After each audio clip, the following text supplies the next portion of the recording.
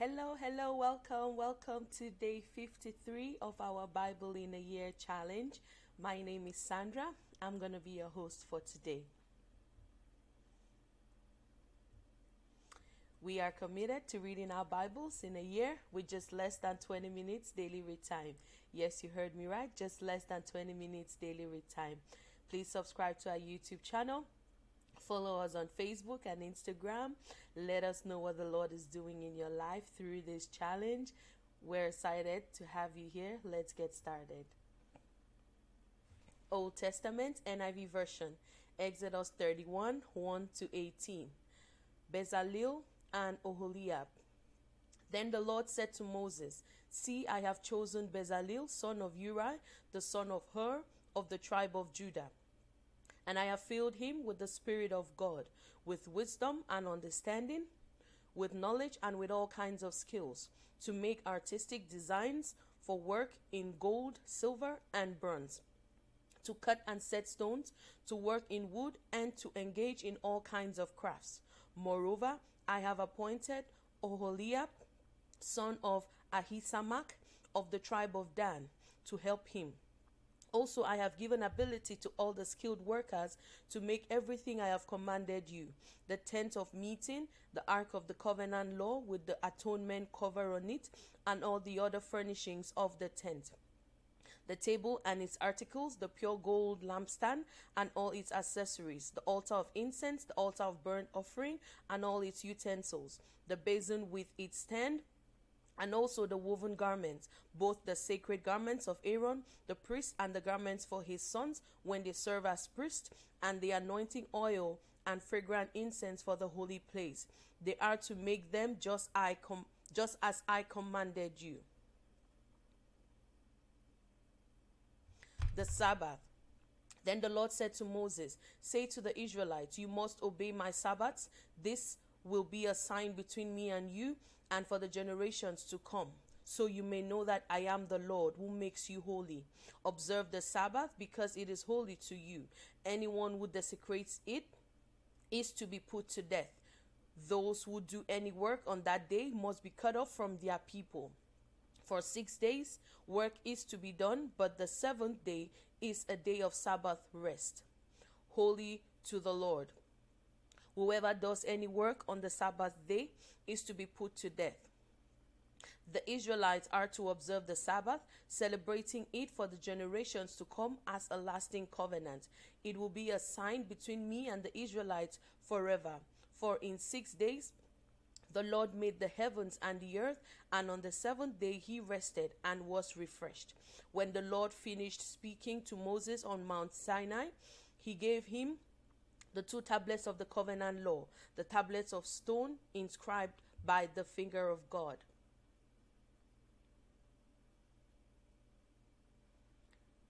Exodus 32, 1 to 35.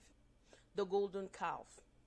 When the people saw that Moses was so long in coming down from the mountain, they gathered around Aaron and said, "Come, make us gods who will go before us. As for this fellow Moses who brought us up out of Egypt, we don't know what has happened to him." Aaron answered them, "Take off the gold earrings that your wives, your sons, and your daughters are wearing, and bring them to me." So all the people took off their earrings and brought them to Aaron. He took what they handed him and made it into an idol cast in the shape of a calf, fashioning it with a tool. Then they said, "These are your gods, Israel, who brought you up out of Egypt." When Aaron saw this, he built an altar in front of the calf and announced, "Tomorrow there will be a festival to the Lord." So the next day, the people rose early and sacrificed burnt offerings and presented fellowship offerings. Afterward, they sat down to eat and drink and got up to indulge in rivalry. Then the Lord said to Moses, "Go down, because your people whom you brought out of Egypt have become corrupt. They have been quick to turn away from what I commanded them and have made themselves an idol cast in the shape of a calf. They have bowed down to it and sacrificed to it and have said, 'These are your gods, Israel, who brought you up out of Egypt.'"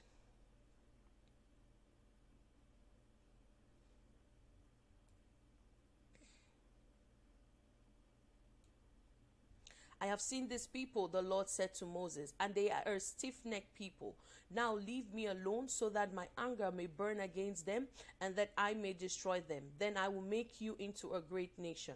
But Moses sought the favor of the Lord his God. Lord, he said, why should your anger burn against your people, whom you brought out of Egypt with great power and a mighty hand? Why should the Egyptians say, it was with an evil intent that he brought them out, to kill them in the mountains and to wipe them off the face of the earth? Turn from your fierce anger, relent, and do not bring disaster on your people. Remember your servants Abraham, Isaac, and Israel, to whom you swore by your own self. I will make your descendants as numerous as the stars in the sky, and I will give your descendants all this land I promised them, and it will be their inheritance forever. Then the Lord relented and did not bring on his people the disaster he had threatened. Moses turned and went down to the mountain with the 2 tablets of the covenant law in his hands. They were inscribed on both sides, front and back. The tablets were the work of God. The writing was the writing of God engraved on the tablets.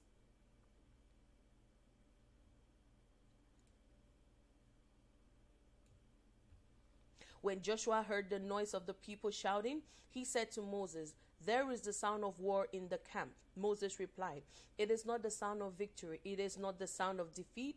It is the sound of singing that I hear.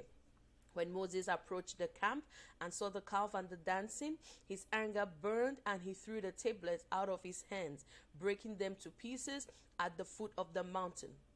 And he took the calf the people had made and burnt it in the fire. Then he ground it to powder, scattered it on the water, and made the Israelites drink it. He said to Aaron, what did these people do to you, that you led them into such great sin? Do not be angry, my lord, Aaron answered. You know how prone these people are to evil. They said to me, make us gods who will go before us. As for this fellow Moses who brought us up out of Egypt, we don't know what has happened to him. So I told them, whoever has any gold jewelry, take it off. Then they gave me the gold, and I threw it into the fire, and out came this calf.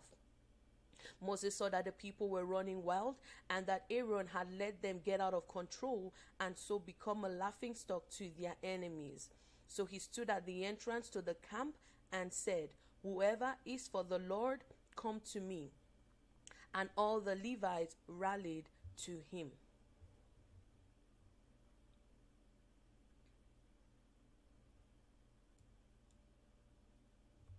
Then he said to them, this is what the Lord, the God of Israel, says. Each man strap a sword to his side. Go back and forth through the camp from one end to the other, each killing his brother and friend and neighbor. The Levites did as Moses commanded, and that day about 3,000 of the people died. Then Moses said, you have been set apart to the Lord today, for you were against your own sons and brothers, and he has blessed you this day. The next day Moses said to the people, you have committed a great sin, but now I will go up to the Lord. Perhaps I can make atonement for your sin. So Moses went back to the Lord and said, oh, what a great sin these people have committed. They have made themselves, They have made themselves gods of gold. But now please forgive their sin. But if not, then blot me out of the book you have written. The Lord replied to Moses, whoever has sinned against me, I will blot out of my book. Now go, lead the people to the place I spoke of, and my angel will go before you. However, when the time comes for me to punish, I will punish them for their sin. And the Lord struck the people with a plague because of what they did with the calf Aaron had made.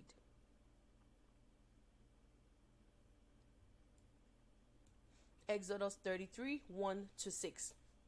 Then the Lord said to Moses, leave this place, you and the people you brought up out of Egypt, and go up to the land I promised on oath to Abraham, Isaac, and Jacob, saying, I will give it to your descendants. I will send an angel before you and drive out the Canaanites, Amorites, Hittites, Perizzites, Hivites, and Jebusites. Go up to the land flowing with milk and honey, but I will not go with you, because you are a stiff-necked people, and I might destroy you on the way." When the people heard these distressing words, they began to mourn, and no one put on any ornament. For the Lord had said to Moses, "Tell the Israelites, you are a stiff-necked people. If I were to go with you, even for a moment, I might destroy you. Now take off your ornament, and I will decide what to do with you." So the Israelites stripped off their ornaments at Mount Horeb. New Testament, NIV version, Mark 6:30-56. Jesus feeds the 5,000. The apostles gathered around Jesus and reported to him all they had done and taught. Then, because so many people were coming and going that they did not even have a chance to eat, he said to them, "Come with me by yourselves to a quiet place and get some rest." So they went away by themselves in a boat to a solitary place. But many who saw them leaving recognized them and ran on foot from all the towns and got there ahead of them. When Jesus landed and saw a large crowd, he had compassion on them, because they were like sheep without a shepherd. So he began teaching them many things. By this time it was late in the day, so his disciples came to him. "This is a remote place," they said, "and it's already very late. Send the people away so that they can go to the surrounding countryside and villages and buy themselves something to eat." But he answered, "You give them something to eat."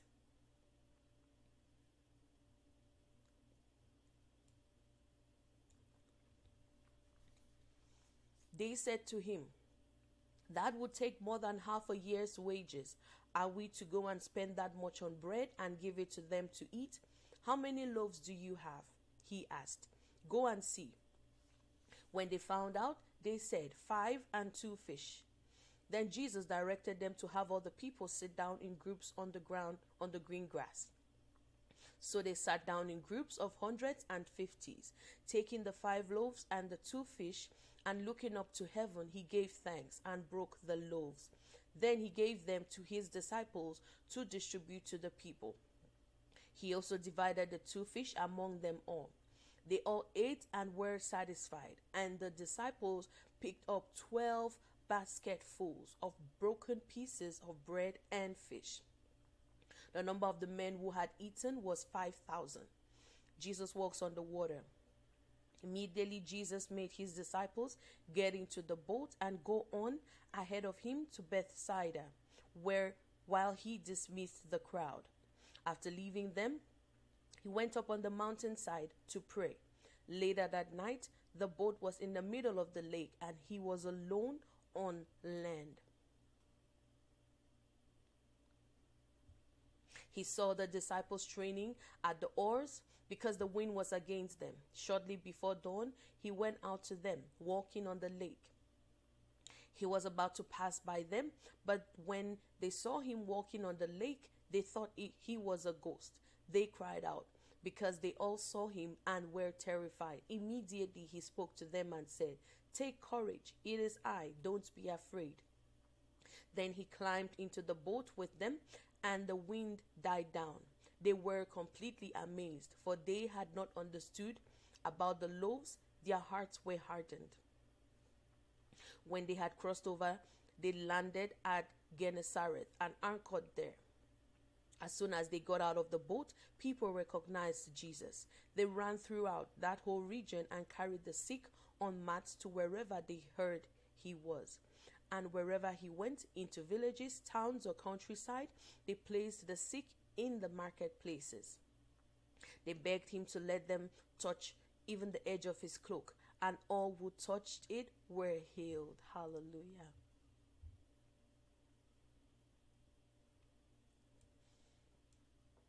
Psalms and Proverbs. Psalm 25 verse 1 to 7 of David. In you, Lord my God, I put my trust. I trust in you. Do not let me be put to shame, nor let my enemies triumph over me. No one who hopes in you will ever be put to shame, but shame will come on those who are treacherous without cause. Show me your ways, Lord. Teach me your paths. Guide me in your truth and teach me, for you are God, my Savior, and my hope is in you all day long. Remember, Lord, your great mercy and love, for they are from of old. Do not remember the sins of my youth and my rebellious ways. According to your love, remember me, for you, Lord, are good. Hallelujah. Amen. Wow, amazing. Thank you so much for hanging out with me. Please, if you're here and you would like to make Jesus your personal Lord and Savior, please go ahead and say this prayer after me, believing with all your heart as you repeat. Say, Lord Jesus, I confess my sins and I ask for your forgiveness. Please come into my heart as my Lord and Savior. Take complete control of my life and help me to walk in your footsteps daily by the power of the Holy Spirit. Thank you, Lord, for saving me and for answering my prayer. In Jesus' name, amen. Congratulations if you said that prayer. Please go ahead and send us a message. Let us know you gave your life to Christ, and someone is going to reach out to you and pray with you and help you in your new faith walk. Wow, wow, wow. It's been an amazing day today. I hope you were blessed. I was extremely blessed. Glory to God. Please go ahead and subscribe to our YouTube channel if you haven't yet done so. Follow us on Facebook and Instagram. Let us know what the Lord is doing in your life. How has these days been? Walking through God's word, reading and fellowshipping through the power of the Holy Ghost. Please let us know. We're always excited reading from you. Give us positive feedback. Hallelujah. Today was an amazing day, and tomorrow promises to be another great day. So I look forward to seeing you tomorrow. Have a blessed day. Bye.